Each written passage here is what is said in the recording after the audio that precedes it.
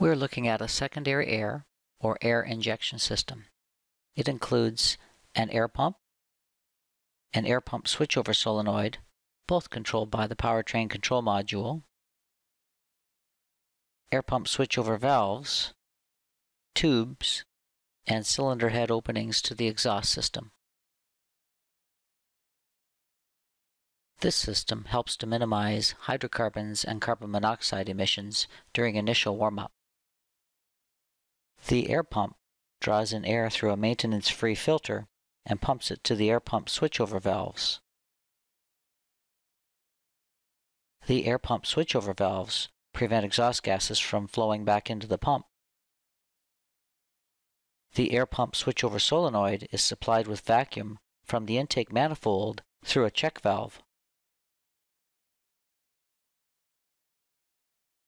When the air pump switchover solenoid is activated, it passes engine vacuum to the air pump switchover valves. The air is delivered into the cylinder head openings to the exhaust. The injected air reacts with the hot exhaust gases in the outlet port. An oxidation of carbon monoxides and hydrocarbons takes place and results in additional increase in the exhaust temperature, bringing the catalytic converter to operation more quickly. On this particular system, air is allowed to enter the exhaust when the PCM actuates the air pump relay driving the air pump and the air pump switchover solenoid. This can occur after engine startup for up to 2.5 minutes. It requires a coolant temperature greater than 10 degrees Celsius, but less than 60 degrees Celsius, an engine speed of less than 3,000 RPM, and less than wide open throttle. We're going to start the engine at room temperature and monitor the air system operation. But first, this is what idle sounds like without the pump running.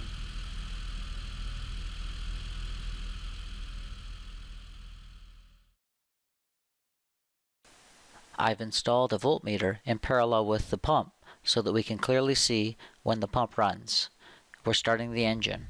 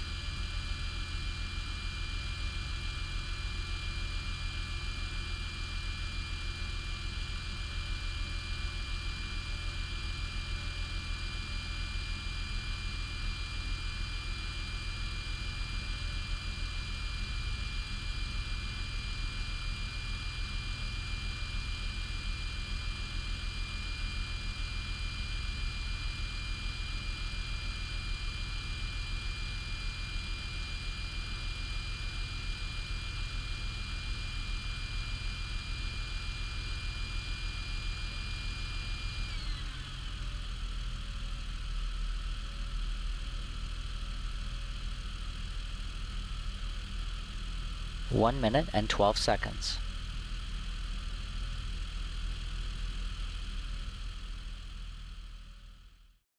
That was a normal cycle of the system. The powertrain control module monitors this system for functionality. If the enable criteria are met, the powertrain control module will run a monitor on this system once per drive cycle. It will drive the mixture rich and then turn on the air pump at a time when the system wouldn't normally function. The oxygen sensors should signal exhaust gas leanness, confirming that air was successfully injected into the exhaust stream. Failure to respond will set a diagnostic trouble code P0410. When diagnosing a system-related diagnostic trouble code, a technician can use a scanner to turn on the system, delivering air to the exhaust system, The tech can then watch for oxygen sensor lean indications, verifying that the system functioned, and can go on to do voltage checks at the air pump and the switchover solenoid to narrow the problem.